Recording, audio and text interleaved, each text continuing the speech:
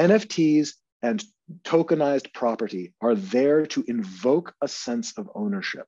Personal property is an intuition.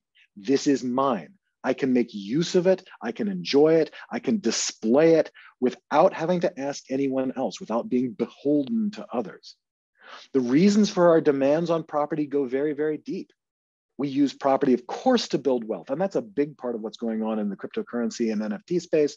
Of course, that's what's going on. But also, we use it to associate things with us that are part of our identities, right? So for example, this is my property. This is my wedding ring, right?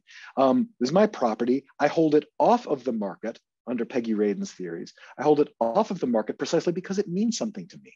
I've chosen not to sell my home precisely because it means more to me than it does to anyone else. And so we use property to associate, to surround ourselves and give our identities meaning.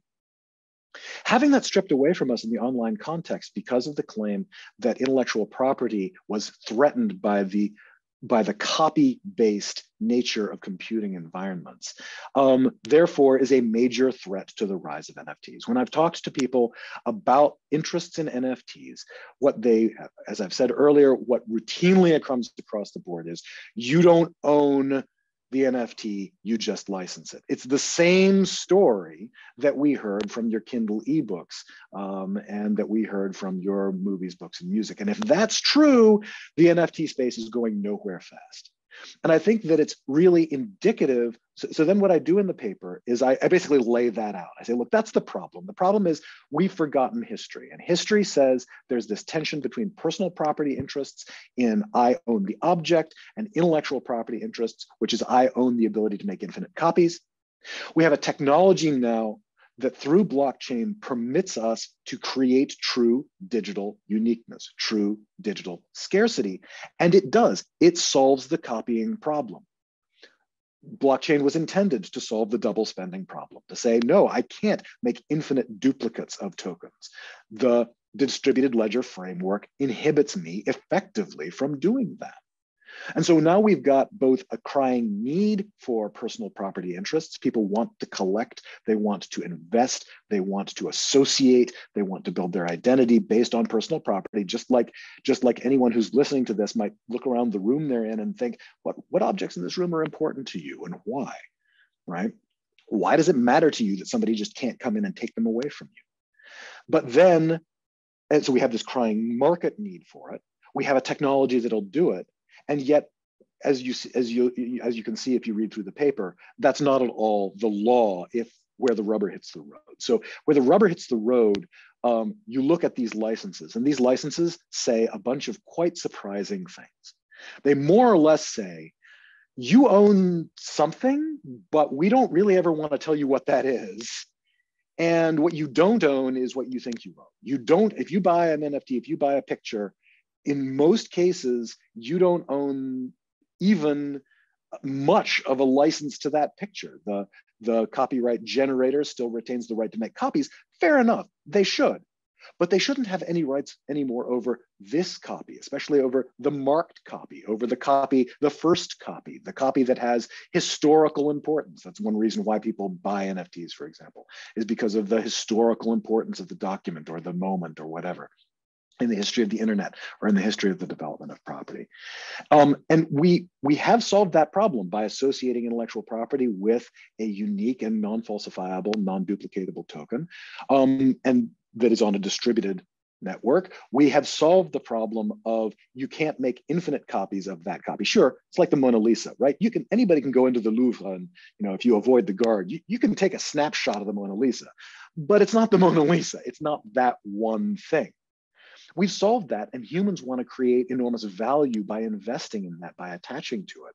But they can't as long as these intellectual property licenses continue to act. They're drafted by lawyers, and in a sense, this is my profession's fault, that look like the Apple iTunes agreement. That can't be how this goes anymore. And so what I then do is point out that there are robust ways of pushing back against this conception that people who buy NFTs really don't own anything at all, that there are ways of pushing back and saying, no, when you sell to someone, when you characterize the transaction as a sale, then there are real reasons to treat it as a sale of personal property. Just like anything else you buy in a store, there's reasons to treat it as a sale of personal property, that the object now, digital object, but fine, who cares? It's just like a physical object. We coded it to be, so of course it is. That it has the main characteristics. Now, what are those characteristics? Well, one characteristic is simply ownership. Ownership means that you can use, you can display, you can modify, you can change, you can destroy if you want, you can exclude others from using your property in any way that you wish, right? The old school definition, which has since been changed substantially, but it still has some emotional resonances. Property is that sole and despotic dominion over something, right? The real ability to control it.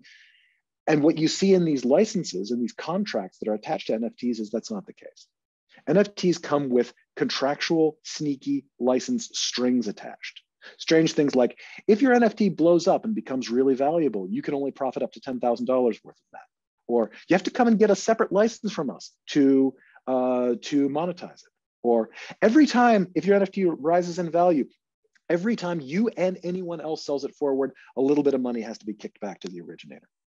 Now, these terms are hidden in the smart contracts themselves. They're not even hidden the usual way where terms are hidden. Now, let me be clear. Nobody reads contracts to start with, right? Terms are hidden in paragraph 19b, subparagraph 43 of the regular contracts that we all click on online to even turn on a computer. You have to sign a stack of contracts this high even to turn it on. But beyond that, these terms are hidden in the code, in sort of nested legal language that is nested inside code, that is nested inside legal language. And that's my alarm telling me to wrap it up, and I'll bring this brief presentation to a close, and we can then talk about whatever you want. But having these trailing hidden strings in NFTs, what it means is you never quite know what you're buying when you buy an NFT. Right? Because it comes with layered legal language that nobody knows what it means yet. It comes layered with legal language that nobody reads.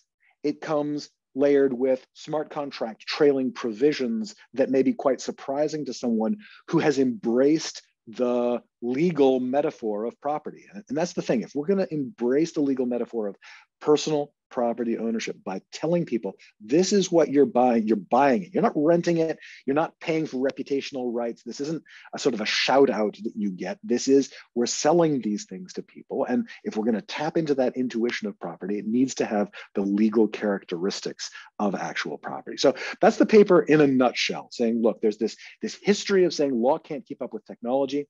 It's not true. The problems of law have been here. The problems that NFTs face right now, the big complaint, oh, you can just right click on an NFT and make a copy of it, right? That's just straight back to Napster. That is the same problem we've always had. The technology has changed in ways that have enabled this groundswell of demand that people have to own things, to really blow out into the open. But people are still fundamentally being defrauded by these transactions because they're being sold things, or they're being told that they're buying things, but they're not buying them. They're being told that they are the owners and investors in things that they don't really own or invest. And instead, they have these hidden license terms and these hidden code terms that do not create good standardized models where people can with confidence buy and know what legal rights they're getting when they do. And that's where I'll turn it over to you.